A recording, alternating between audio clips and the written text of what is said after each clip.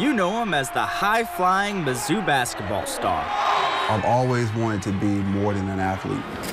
But when you get a sharper look, That was always my escape from basketball. I'm gonna draw this picture right here. you realize Laurence Bowers is much more versatile. It's a different side of elbow that a lot of people don't know. I always like to start off with the eyes.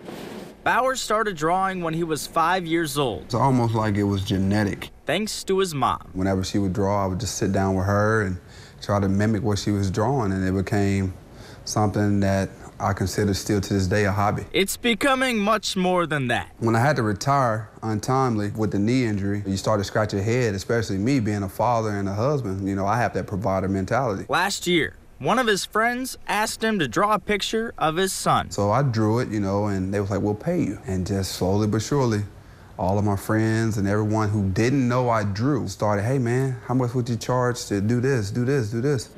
I think this thing is gonna take off for the amount of quality that I put into my work. It's worth every single penny. Like in basketball, Bowers is a perfectionist.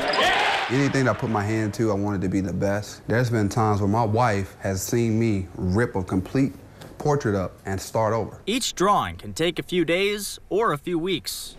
The quality of it is more important to me than the amount of pictures that I can push out. Here we go. This is the best one. For Bowers, it's always special handing off a finished product. Honestly, kind of melts me inside. And it means even more when it's your family. It's fun drawing people that you love. Daddy just drew you something. Hey, look. Who was that? Most former players want to be remembered up in the rafters. But at the end of the day, I want to be one of the greats known in Columbia in the art industry. You know, I want to see some of my artwork displayed around Columbia. LB out.